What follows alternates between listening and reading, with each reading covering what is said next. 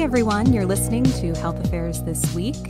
If you're new to the show, this is the weekly podcast where the editors at Health Affairs take turns talking about the health policy news and stories that captured our attention. I'm Leslie Erdelack. And I'm Jessica Bylander. So this week we're talking about a topic that's been in the headlines year after year. The U.S. has been in the midst of an opioid epidemic for decades. This epidemic includes use of illicit opioids like heroin and fentanyl, as well as misuse of opioids that are prescribed like oxycodone. Just this past month, Walmart, CVS, and Walgreens agreed to pay a total of more than $13 billion to settle lawsuits over those companies' pharmacies' roles in fueling the opioid crisis through what was viewed as the careless dispensing of prescription opioids that led to addiction. The CDC estimates that more than 500,000 people have died from overdoses involving any opioid from 1999 to 2020. And we know that the crisis has only intensified during the COVID-19 pandemic. We also know that these deaths are potentially preventable, not only through broader prevention efforts aimed at changing how opioids are prescribed or keeping illicit drugs like fentanyl from entering communities, but they can also potentially be prevented very acutely in the midst of an overdose. Leslie, I know this is a topic you're interested in and have been following. So in today's episode, I'm going to play kind of the interviewer role and ask you a bunch of questions. Okay. So first, what was the big news about this overdose drug that caught your eye this week? So I think this is an important development related to the opioid crisis in the sense that we learned this week that the FDA plans to review an application from a drug company that wants to make the overdose reversal drug Naloxone available without a prescription. If the application is approved, you'll be able to get Naloxone over the counter for the first time in the U.S. The drug maker that submitted the application is Emergent Biosolutions. This is the company that manufactures Naloxone under the brand name Narcan. And there are a couple of Naloxone products out there on the market, but this one is formulated as a nasal spray, and it's basically a type of rescue medication that you give someone to reverse the effects of an overdose. And Narcan was the first intranasal form of Naloxone approved by the FDA in 2015. And Naloxone products have become more readily available over the last several years. A lot of community harm reduction programs are distributing Naloxone kits. First responders carry Narcan. And now we're seeing this push to expand access even more. So how does Naloxone work? So one of the things that happens during an overdose is respiratory depression. Opioids slow down the central nervous system, which slows down your breathing and your heart rate. They also bind to opioid receptors in the brain. Naloxone is what we call an opioid antagonist, and it binds to the same receptors, but it's a better fit. So when it reaches those receptors, it basically displaces those opioids and blocks their effects for a short amount of time. It can restore normal breathing within about 2 to 3 minutes, but in the meantime, after you administer Naloxone, you still need to get that person help because the effects are temporary. And it can bring on sudden opioid withdrawal symptoms in some people, which can be very severe and uncomfortable. I'll also mention there are two kinds of Naloxone, a pre-filled nasal spray and also an injectable version. Last year, most of the sales to retail pharmacies, I think more than 90%, were for the nasal spray. So that's the product that's most widely used and the one that could become available over the counter. Yeah, I mean, to be honest, hearing you describe it and how it can reverse the effects of an overdose, restore normal breathing, it sounds kind of like a miracle drug in the face of this terrible overdose epidemic that we're in the midst of. So I assume as many folks as possible want to have access to it. Is Naloxone easy to get currently? Yeah, so that's been kind of the prevailing school of thought, right, to get people access to it, better access to it. And expanding Naloxone access has really been kind of a centerpiece of the advocacy work at places like the American Medical Association, but also at the federal level. And for many years, we've seen this push to get naloxone into the hands of people like you and me and, people outside of the healthcare setting. They went from being these sort of, I remember when they were just these sort of improvised kits, and now they're products that are kind of specifically made for people without formal medical training. And I've heard so many accounts from people who went from being really reluctant to kind of consistently carrying naloxone with them because of how prevalent overdoses in their communities were becoming. But as it stands, just in terms of availability, naloxone hasn't been approved by the FDA for non-prescription use. So it technically requires a prescription. You can buy it at the pharmacy, but that's all, it's because most states, all states actually have some form of what we call naloxone access laws, where if you go and you talk to the pharmacist, they can dispense it to you because of provisions that allow for non-patient specific prescriptions, meaning that prescribers can prescribe naloxone to someone who's not directly at risk of an overdose, a friend, a relative, a caregiver. And some studies have linked these naloxone access laws to better public health outcomes.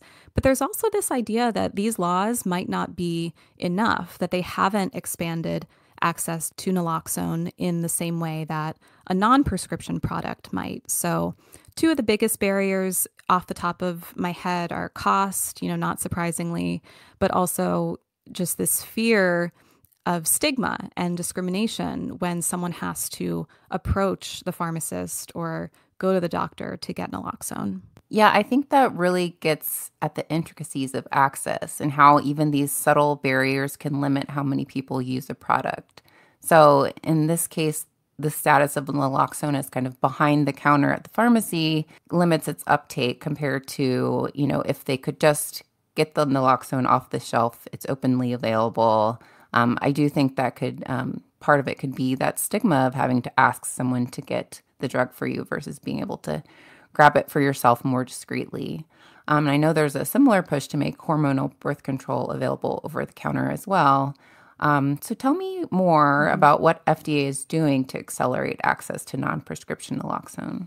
Right. Well, the agency itself has been trying to make naloxone more widely available for a while now, too, from the regulatory side. So FDA issued a notice just a few weeks ago encouraging drug sponsors and the companies that make prescription naloxone products to contact FDA just to start those discussions around possibly switching from a prescription to a non-prescription status. And this happened at the same time that FDA released a preliminary assessment saying that certain naloxone products might be safe and effective for non-prescription use. So it's not a final determination. FDA is saying it needs more data, of course, and it's the kind of data that they would expect to receive from the drug companies who are interested in bringing a non-prescription naloxone product to the market. And that's in part what Emergent did when it submitted the application to FDA earlier this week. They included data from studies on how people use Narcan along with more than 5 years of post-marketing data to try to demonstrate that their product can be safely used without a prescription. Yeah, that starts to get at my question of why is there this barrier? Sometimes you get a medication and it has instructions for use and you have to follow them carefully. You can't, administer it wrong or it won't work or there could be safety concerns. So I was wondering with naloxone whether there are potential safety concerns or the risk of kind of somebody doing it wrong and not having the chance to talk to the pharmacist beforehand. So what are they thinking there? Yeah, I think that's a great question. And so here's sort of my take. So first of all, naloxone is overall, it's considered a really safe medicine. The FDA approved naloxone back in 1971 as a prescription drug to treat overdoses. But back then, it was only an injectable drug. And that's kind of been, I think, the status quo. And there are some people who think it's on the drug manufacturers. The drug companies are the ones who are resisting submitting the paperwork needed to make the switch. But then there's also been some criticism, too, that if we enable more widespread access to naloxone, if we think of it like a safety net drug, there's this fear. And it's actually this thing that economists call moral hazard. It's this concern that if people have naloxone, they're going to start overusing it. They're going to start relying on it instead of focusing on preventing or intervening on the behaviors and the underlying causes of addiction in the first place. And I think we've seen this phenomenon debunked, and it doesn't actually ring true with people who use drugs and their own experiences with naloxone. Although I do agree that with the people who view naloxone as complementary to other evidence-based harm reduction strategies that are out there. And I think from an educational standpoint, I would expect to see more of an emphasis on that if naloxone becomes available over the counter. Yeah, kind of part of the toolkit. I saw something else where it was also recommended that, should physicians who are prescribing an opioid also at the same time write a prescription for naloxone, kind of going hand in hand. But of course, if this goes through, that won't be necessary. So what happens next? What are some things we should be keeping an eye on? So FDA is giving this company's application priority review with a decision expected in the next 3 to 4 months. So one of the major issues likely to come up is around cost. Naloxone is covered by many insurance plans, but not all of them. So if you're a cash paying customer, the cost can definitely be prohibitive. If there are changes to how the product is marketed, even though over-the-counter products, I think, tend to be a little bit cheaper, how do we make sure people get it at a reasonable cost and that these community-based organizations distributing it aren't hit with exorbitant costs? The other thing is about making sure a switch to non-prescription naloxone doesn't divert supplies away from these organizations or create shortages. So FDA has rules around the simultaneous marketing of drug products with the same active ingredient. And if there's no clinically meaningful difference between the prescription and non-prescription naloxone nasal spray, for example, it's my understanding that all manufacturers would need to switch their products from prescription to non-prescription. So if a company decides to stop marketing its product altogether rather than make the switch to non-prescription, this could, conceivably contribute to a drug shortage. And I can't comment on the likelihood of that happening. I don't know, but it's something to watch, I think, going forward. For sure. Well, thanks so much for letting me pick your brain on this topic, Leslie. I definitely learned a lot. Anytime. I think that's a great place to wrap up. Thanks for listening, everyone. If you liked this episode, tell a friend, leave us a review, and be sure to subscribe wherever you listen to podcasts. Thanks, Leslie. Thanks, Jess.